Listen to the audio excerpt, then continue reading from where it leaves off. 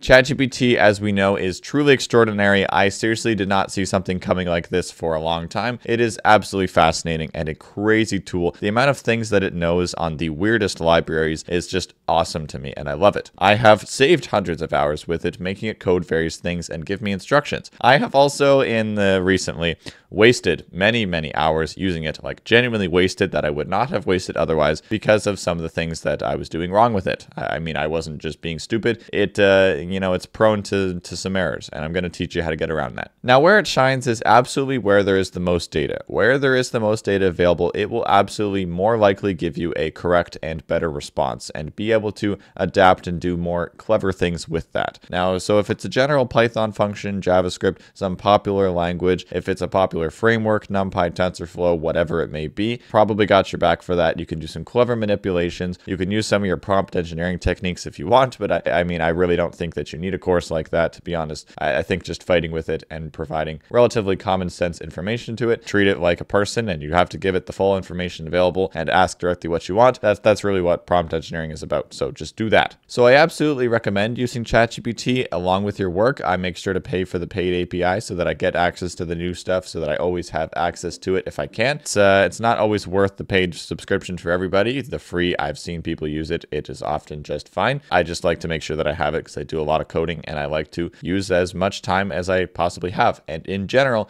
ChatGPT is a time saver for me. It writes a lot of functions for me. It gives me advice. However, it's prone to some errors. So here's how to get around them. Now, if it shines from having a lot of data, if where it has the most data, it's most likely to give you the best response and be able to do the most with it. It should be that when it has less data, it is, less confident, because it should be less confident. It has less data. However, it is precisely as confident as it is when it really knows its stuff versus when it doesn't know its stuff so well. When it literally knows zero, like if it cannot provide any information at all, then it's going to say something about its September 2021 cutback or whatever point where it just doesn't know things.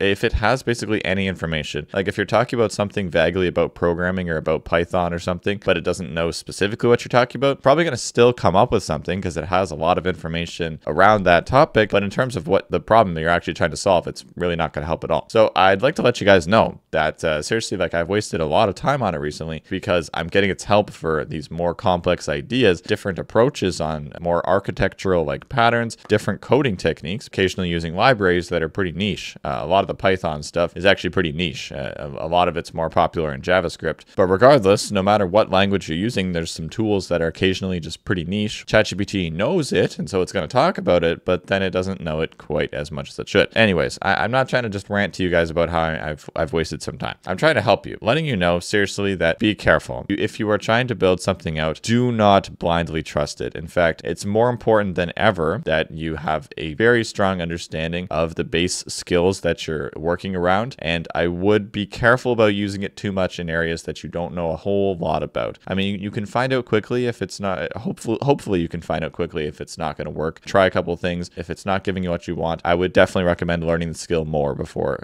tackling it more, because many times it has given me many instructions that are going to take possibly several hours each. And the problem is if there's one step that's broken, if it's like genuinely like a broken pipe, like you can't really get past that step, all that stuff is not going to work. And so if the broken pipe is on, say, step 5, you do step 1, 2, 3, 4, then step 5 is, you can't do it. So the whole steps 1 to 4 are useless, and you can't really, most of the time, you can't really do anything with that. It was tailored to that particular technique. So make sure that you know what you're talking about before you start using it too much. You can use it for things you don't know, but be careful about using it for things you don't know if it's going to take a lot of time to do a lot of the steps and then to see if it's going to work. For example, like a function in Go or whatever, and you just want it to try to do that before learning the language, go for it. Yeah, try and let it do it, but don't spend like 5 hours trying to just fix it up when, clearly there's either another way, or you can learn the language yourself and then you can help make it like work faster. You can be like, hey, you're wrong here. The amount of times I have to tell it, like I have to recognize very closely, I stare at ChatGPT's response and it's going to tell me something confidently. I can pinpoint like, no, that's not right. And so I tell it that this part's wrong. It says, my apologies, how could I possibly do this? And then it gets it wrong again, or maybe it gets it right, but you have to be very careful. There's a lot of pitfalls, and I love the tool. I love the tool, but you have to be very careful of if it's saving you time or if it's costing you time, and definitely if it's costing you learning, because if it's just a trade-off, trade-off of it's still going to take a long time to use it, but then you're not really learning the new thing that you're trying to learn instead. If you learn the new thing and then you do it, you've both done the thing and you've learned something new so that you're better off in the future. So it's a trade-off. Make sure that you learn as much as you can as well. That's the whole point of this channel, is to help you learn. I hope that was helpful, providing some insights. Maybe it was just a therapy session for me on letting you know about my disappointments of the last few days.